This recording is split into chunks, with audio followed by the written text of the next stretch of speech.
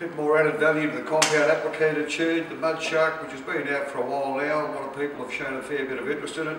So we thought we'd show you again, just to show the application.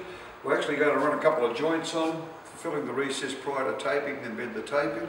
But another thing we'll show you just after that is how easy it is to fill the flat boxes. Lay them on the floor, suck the mud up, pump it in, it's ready to go. Very excellent for that actually, it's brilliant. So I'll go ahead now and just fill these couple of joints for you to show you how easy it is.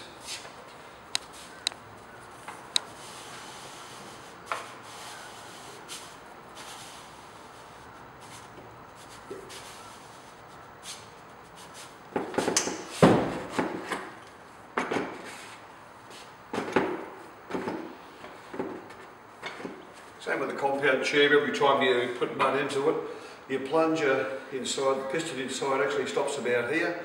So that is air. As you draw mud into the compound, you've got that air socket. So what you're trying to do is, like burping a baby, bring the air to the top, get it out, so when you're going along the joint it goes all nice and smooth. All going well, that's what will happen.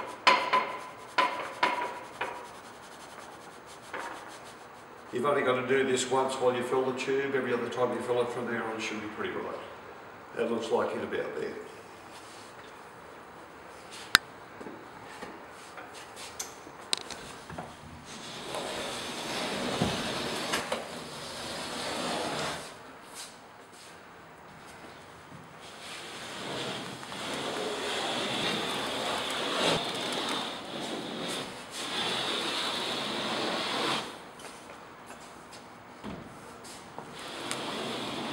Okay, now that we've got the recess nice and full, ready for the tape, we'll just go through, bed the tape in, put the skim over, which will fill the whole recess nice and flat.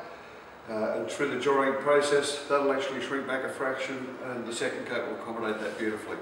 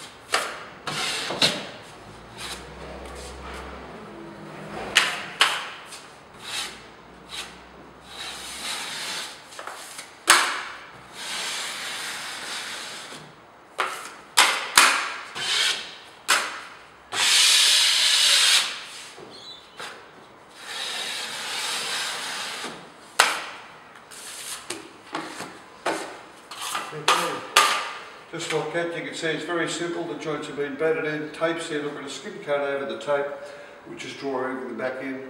Nice and clean in the corners, nice straight lines. So when you come along with a flat box on the second coat, goes over beautifully. Taping in your internals, you're not cutting through the recess, everything's a good flat plane.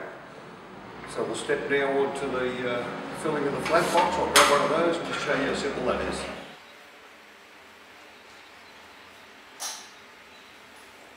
Okay, we've now got the flat box of 200mm or the 8-inch. What we're going to do is lay it on the floor and fill it. The reason why I like to lay it on the floor, I don't want it falling over and break because of the cost. Also, when you finish expelling material, the plate pushes in. So as you lay it on the floor, it opens up, which gives you a whole cavity, complete cavity inside, for the MudShark just to fill that mud. So we'll just do that now.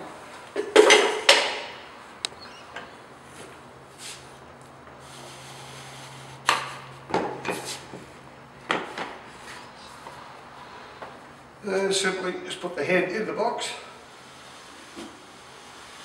push the head. It's as easy as that. So we're obviously not going to coat these joints yet, because you have to wait for it to dry, but your box is now full, limited, you're not even closing the lid. So you're all set up, ready to go on the second coat once this is dry. But that's how easy the MudShark can fill the box. Either the 200, the 250 and the 300 box fills them beautifully.